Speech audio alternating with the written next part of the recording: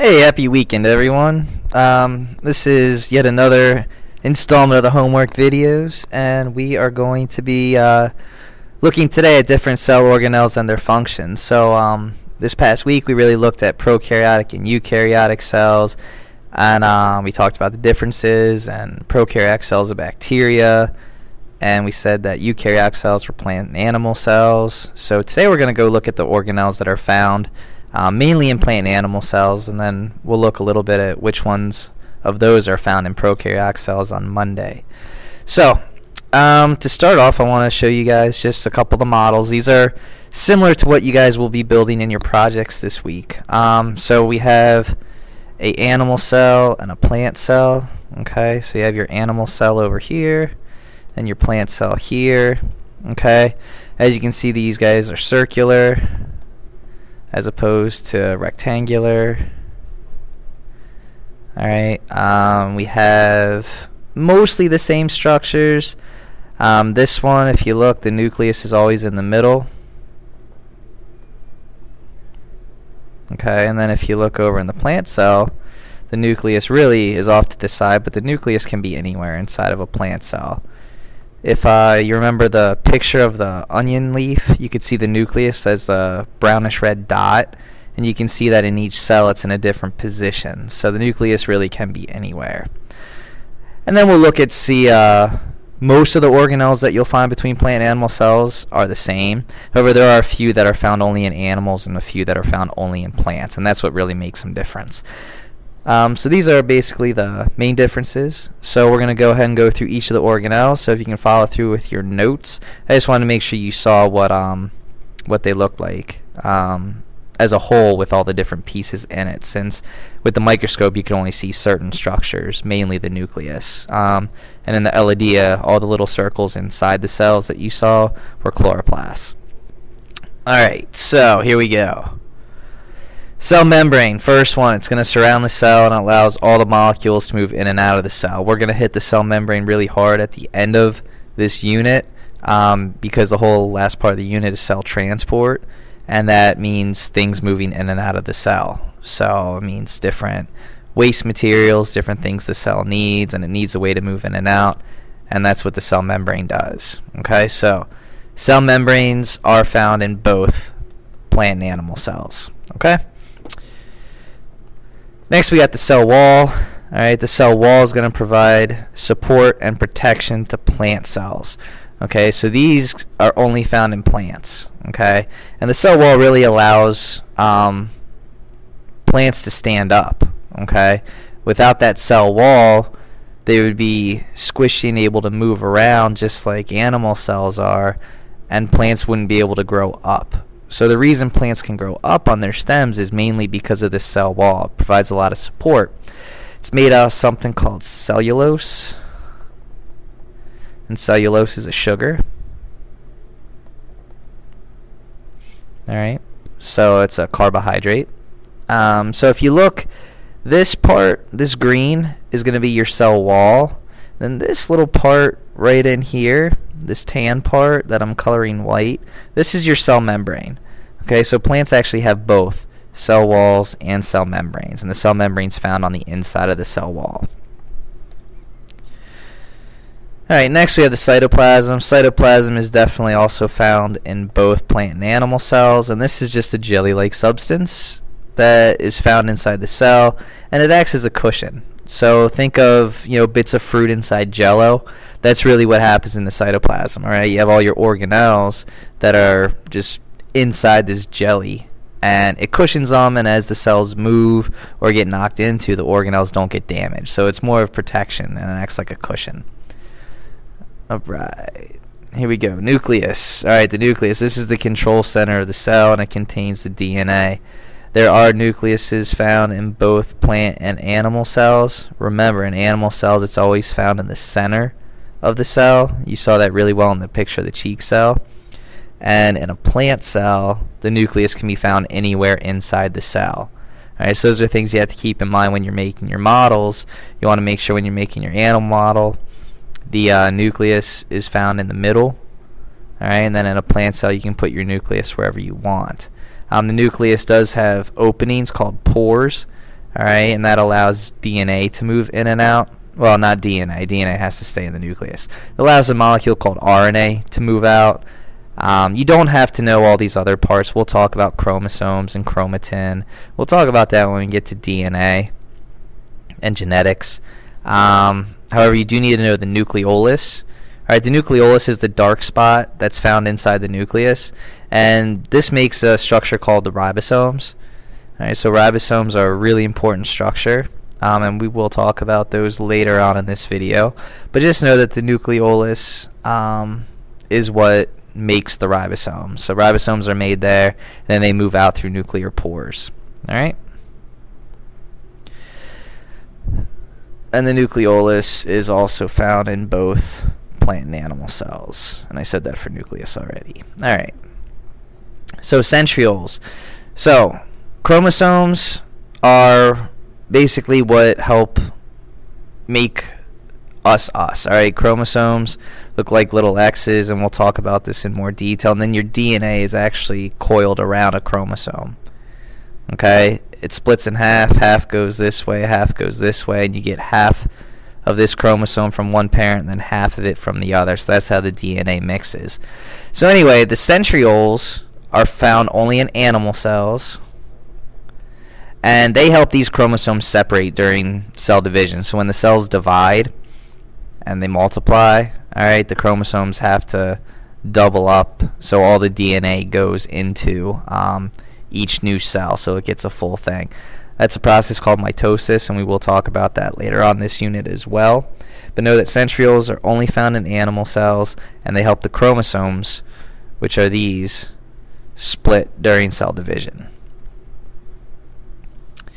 Alright, next up we have the lysosome. Alright, for those of you that played the cell game, we'll play it again on Monday. But if you haven't, if you had a chance to play, you'll notice that something was chasing your spaceship around the whole time. That was the lysosome. So the lysosome basically just breaks down and eliminates waste. Okay, it helps keep the cell clean. So how I remember this is you have the lysosome, and I liken that to Lysol, and Lysol helps you clean things, right? So it's a disinfectant. Alright, so I just think of lysosome, Lysol, clean. Alright, that's the job of the lysosome. They'll move around the cell, they'll get rid of dead virus, they'll get rid of other viruses, they'll get rid of waste.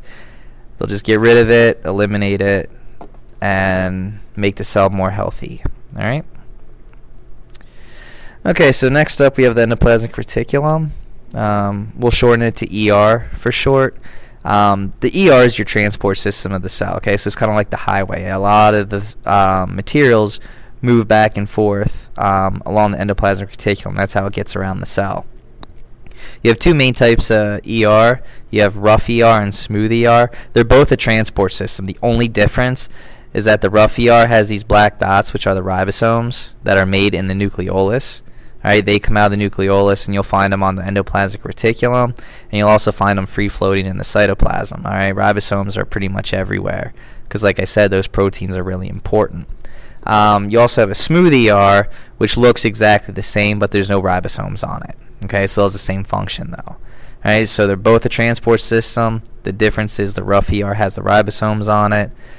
The smooth ER doesn't have ribosomes on it, and these are found in both plant and animal cells, and I think I forgot that. On lysosomes, lysosomes are also found in both plant and animal cells. Sorry about that. Alright, so rough ER, smooth ER. Alright, moving on. Next we have the Golgi body. Okay, you may see this written as the Golgi apparatus. Alright, but they're the same thing. Golgi body, Golgi apparatus. No difference.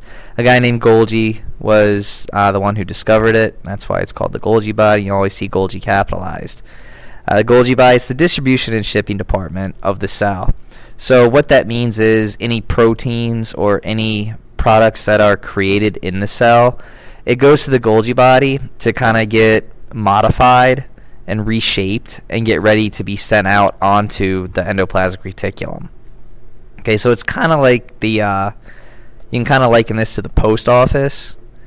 Okay, it's going to receive like mail, it's going to package it up, distribute it, and get it ready for distribution to go out into the mail. So it's kind of like the post office, all right, if you want to liken it to something a little more familiar to you. Okay, what'll happen is it'll package it up, it'll form it and put it into a vesicle, and then the vesicle will go out into the endoplasmic reticulum and transport whatever the molecule is to where it needs to go.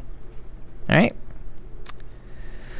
Next we have, let me go back. All right, Golgi bodies are found in both plant and animal cells.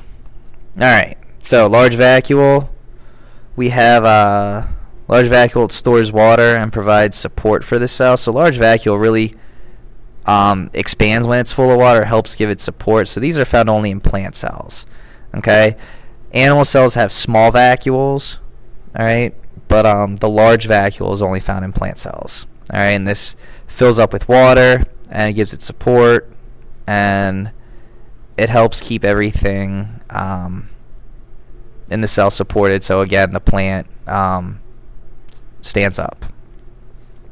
All right, mitochondria is really important. All right, this is what the mitochondria looks like. It provides energy. So this is the powerhouse of the cell. Okay, it's going to produce something called ATP, and we will talk about ATP. And this is also where cell respiration takes place. All right, cell respiration is the making of energy. And we'll talk about cell respiration as well. But the mitochondria is really important. That's where all the energy comes from. All right, so the ribosomes, these make proteins. All right, that's all they do. That's their job. They make proteins. Proteins are really important molecules in your body. You need proteins to do a lot of different things. All right, they help fight illness. They help break down things. They help speed up chemical reactions in your body, like digestion. So proteins are really important. You find ribosomes in the cytoplasm and in the and along the endoplasmic reticulum. They are found in both plant and animal cells, and while I'm at it, the mitochondria is found in both plant and animal cells as well. All right, so ribosomes make proteins, and DNA actually has all the instructions for making all these different proteins, and we'll talk about that again when we get to genetics and DNA. All right, chloroplasts, these guys are only found in plant cells. Chloroplast is where photosynthesis takes place. All right, chloroplasts absorb sunlight, and they convert sunlight, water, and carbon dioxide, and they create glucose. All right, glucose is another sugar, and this is the food for the plant. Okay, so this is where all that takes place. So the chloroplast perform photosynthesis. It absorbs sunlight, carbon dioxide, and water, and it makes glucose and oxygen. All right, and we'll talk about photosynthesis a little bit more in detail, but know that the chloroplasts are found in plants, and that's where photosynthesis takes place. All right, then your last two are the cilia and the flagella. All right, these are usually found only in single-celled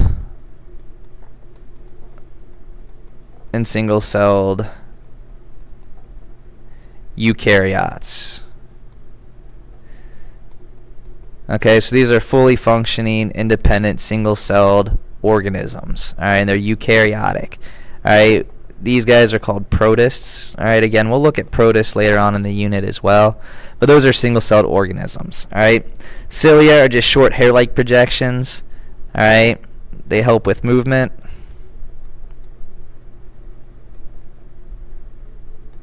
Then flagella is this long whip-like structure. Okay, so it basically looks like a tail.